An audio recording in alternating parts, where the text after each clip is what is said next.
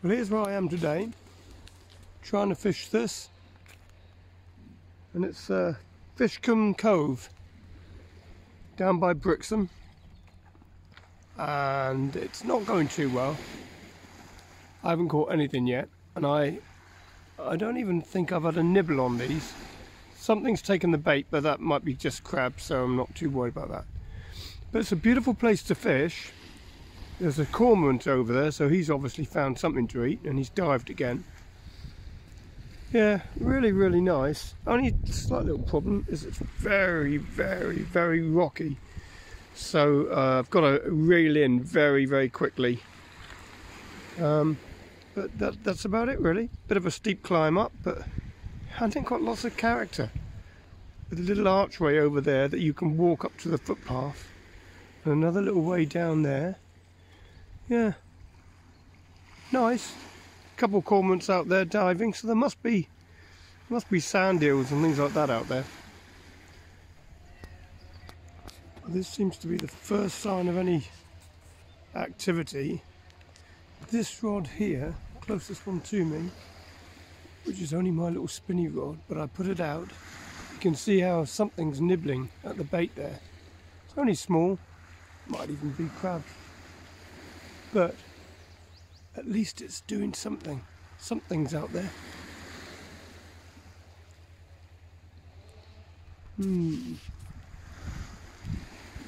Waiting for something to take that. Did it? Sand eel on there, so I figured if it's good enough for the cormorants, certainly good enough for me.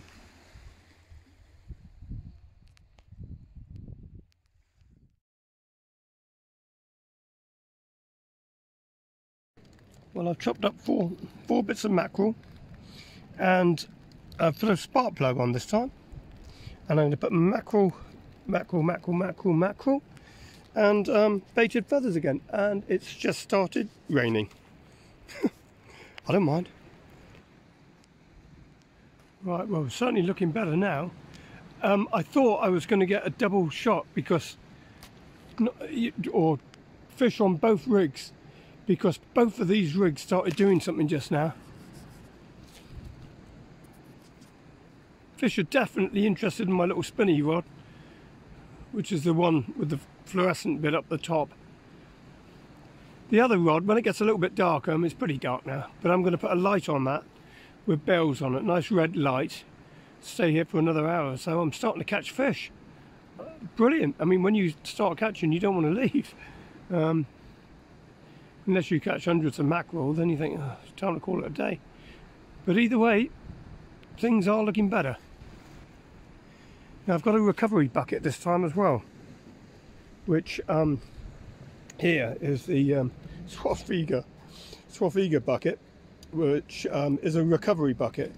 So before I put the fish back, when I catch them, I'm going to put them back into that recovery bucket, give them a few seconds or so, or a couple of minutes or so, just to look like they're happy again and relaxed, and then I'll put them back to the water.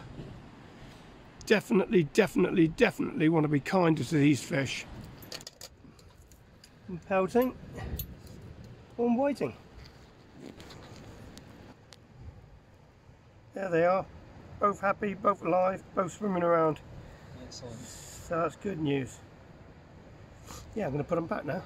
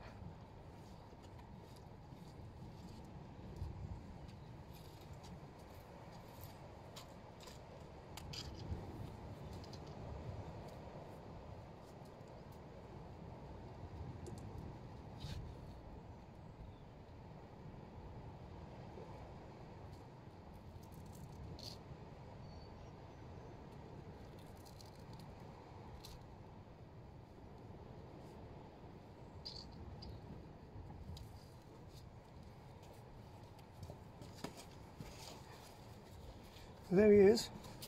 This time it's a dogfish. But I'm not going to keep him out of the water very long. I'm going to take him back now and put him back. Right, so let's see whether we can get this one on film going back.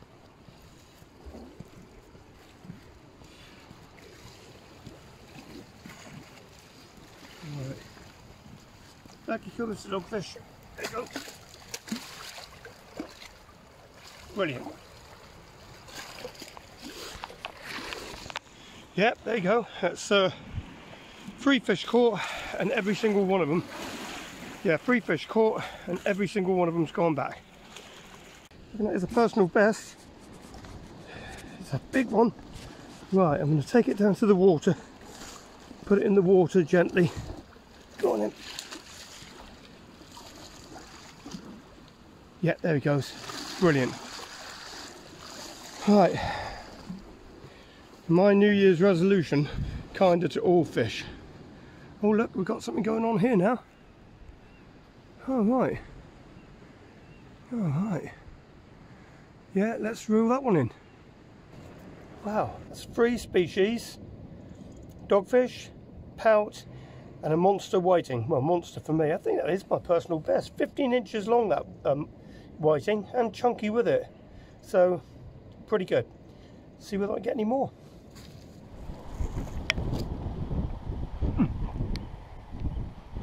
Oh, something.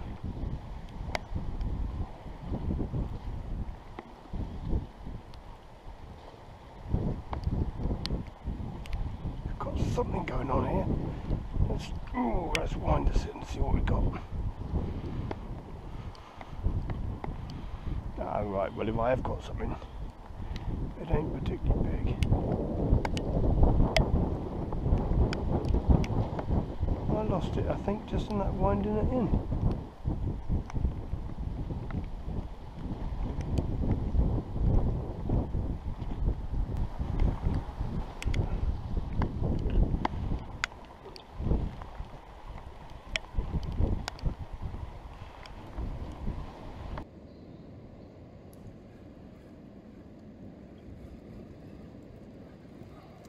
With something else. Oh, this feels heavy. Oh no. Well, here's where you see me getting my weight stuck in the rocks or pebbles or something on the seabed anyway. Yeah, now there's several techniques I use to get everything free. I know that I've got a fish on that line, so I'm trying my best to free it off, but because I was on the pier, it isn't easy to move apart from backwards. So the technique I'm using here will be 1, to hold the line with my hands and pull the line and walk backwards. 2, trying to stretch the line to bounce the line up and down, so as that if there's a weight there that's stuck under a rock, if you bounce it, sometimes it will work its way free. And the last one that I'm using, out of sheer desperation, is, can the fish get me out of this? And sometimes the fish can. What the fish do is, obviously they are trying to break free, but the line will actually rub on the rock that it's trapped underneath, and then it weakens the line, and quite often as not the fish will weaken the line, and then the line will break. You do lose your weight, and look, on a rocky ground like this, sometimes I'll use nuts or I'll use spark plugs. Well, what's really annoying here is the fish are going for that the hooks. Yeah, the fish are going for the hooks, but the weight is actually stuck in a rock.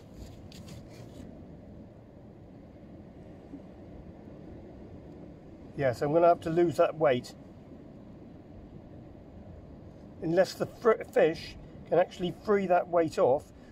Could do, so we'll see.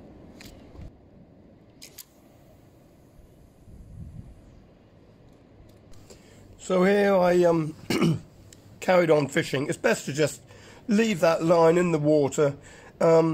It's got two chances. It's either going to break free or you're going to lose all your rig and have to cut the line. So I just left it in the water, let that little fish do the work for me, and here you see me reeling it in, and hey presto, I've actually, well, yeah, the fish has freed it's broken the line, and it's freed itself really from that. So I know it's coming out of the water, but it will go back to the water. Here's me checking no weight, and there's a little pouting. So fair play to that little pouting.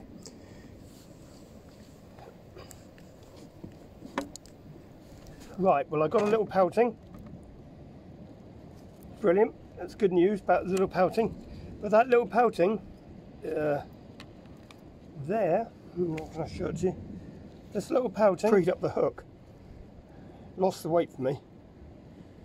Maybe chewed through the weight, seeing as that was what was the problem. But he actually managed to free himself. And I've got to put another weight on it.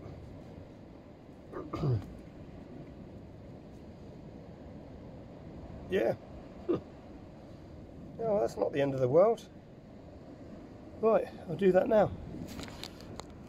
Right, well I'm getting some nice size whiting here. This particular one swallowed the hook quite a long way. So I've got some pliers here, so I'm just about to take this hook out. There we go. I got it out, no trouble at all. That was good. I'm going to put him back in the recovery bucket. Go on then, matey. Oh, happy days. That was a bit of a struggle. Let's have a look how the other line's doing.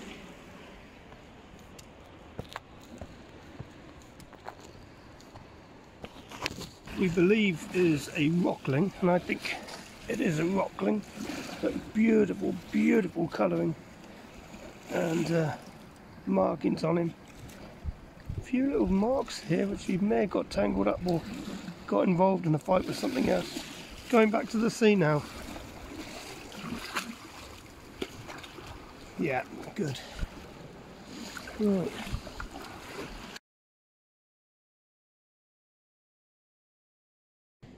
Well, I've just pulled in this mackerel head to pack away, and it is riddled with sea lice, which I've never seen before. But the gentleman beside me has said at least I've caught them. Which, you know, I've never caught sea lice before, but they're not very pleasant things, so I'm not going to touch them. Right, that's these little things here. And they're all running back to the sea. They're all making their way, but look at him going back to the sea. How fast they move. Right. So what have we here come to see me? I'm glad you're not a seagull, because I don't get on too well with seagulls. Look at you drying out your wings. You're going to go swimming again in a minute? Wasn't you trying to attack my bait the other day, was it? Could have been, couldn't it? Right, well, I still want some water. Are you going to move? Was it you pinching my fish just now? Did you pinch? You might have pinched my fish. You might still do it if you might get one of your mates to do it. Alright, I'll come back in a minute. I'll let you have a bit of time to yourself. Right, let's see whether you're here when I come back. Yeah? Alright, my darling. Make yourself look pretty before you go in the sea again.